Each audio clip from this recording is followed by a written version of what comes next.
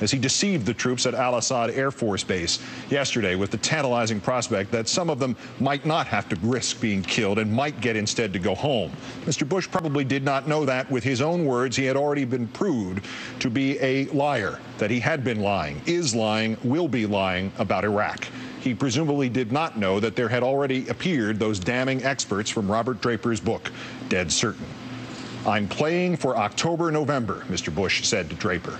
That evidently is the time during which he thinks he can sell us the real plan, which is, to quote him, "to get us in a position where the presidential candidates will become comfortable about sustaining a presence."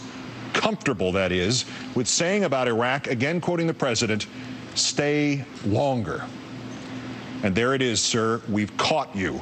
Your goal is not to bring some troops home, maybe, if we let you have your way now. Your goal is not to set the stage for eventual withdrawal. You are, to use your own disrespectful, tone-deaf word, playing at getting the next Republican nominee to agree to jump into this bottomless pit with you and take us into it with him as we stay in Iraq for another year and another and another and anon.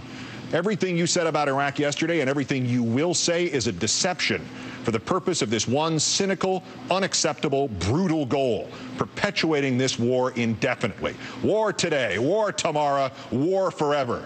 And you are playing at it. Playing! A man with any self-respect, having inadvertently revealed such an evil secret, would have already resigned and fled the country.